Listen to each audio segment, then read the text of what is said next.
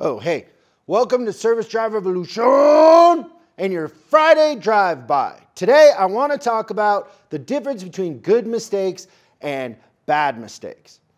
Everybody makes mistakes, and I think a lot of us sometimes suffer from fear of failure. But the truth of the matter is your mistakes that you make are good if they're original mistakes. By original mistakes, I mean it's the first time you've made them. The bad part of mistakes is if you keep making the same mistake over and over again. There's that saying that life will keep teaching you the same lesson until you learn it. Are you stubborn and you're making the same kind of mistakes over and over again? Or are you learning from your mistakes, changing your behavior, your approach, your mindset, and then making original mistakes? Because original mistakes, that's just learning. That's ROL, return on learning. Those are good mistakes. So kind of think about the mistakes that you've made recently, and are they original or are you stubborn and making the same mistakes over and over again? If you are, then just change your approach. Change how you think about it. Watch some other people that are doing whatever it is you're trying to do and copy what they're doing that's making them successful. Now, stay tuned for this clip from the upcoming SDR episode. Next week on Service Drive Revolution. We begin the show today talking about the Service Manager Challenge. So we have a challenge where I'm giving away my Jeep pickup truck. I bought one of those fancy Jeep Gladiators. I'm tricking it out. It's all jacked up, wrapped. I still need to put a gun rack in it. It's coming. But basically, anybody in our on-demand system or in our coaching program, it's a competition of you versus you, so anybody can win. It's if you take our strategies, increase your net to gross in your department, your effective labor rate, and your customer satisfaction, basically. It's a little different for truck franchises and independents, but they have different categories, but it's the same basic idea. And then you kind of, tell us your journey. But the thing I was wondering is, what's better?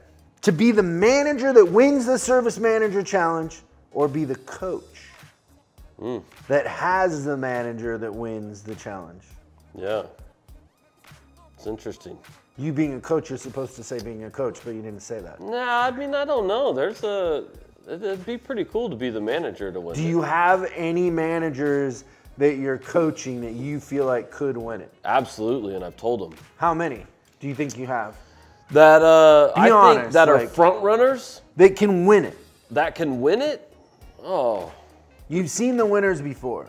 oh yeah. I mean, probably there's a dozen or so that could win it. That you're 3 coaching. or 4 that, yeah, absolutely, 100%.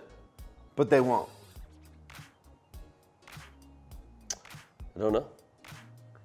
We'll see. There's a couple that I don't think will that could. Why won't they if they could? One, they don't believe it themselves. So mindset. So it's their self-image? Yeah. Their self-image of themselves is, oh, I could never win. Yeah. Yeah, it's too many things stacked against them. My market. Yeah. Just not that. Meanwhile, everybody who's won it was in like a smaller market, right? I think. Yeah. I'm trying to think. But close, right? Yeah. Okay, so the self-image, their vision of themselves, and Yeah. then what else? Why else wouldn't they win it? So confidence, mindset, execution. They just don't execute? Yeah. Because they're too busy doing everything that doesn't make them money? Yep. Yep. Scatterbrained? 100%. So you think that's bad parenting? Bad parenting? No. Just throwing it out there. That's my question. Service Manager Challenge. Would it be better to win the challenge or be the coach? Because we have a prize internally for the coach. A Jeep? No, You haven't told us that it's part. Not a Jeep. Oh. But it's monetary, and also it's just the pride of doing it, right? Yeah, for sure. Yeah.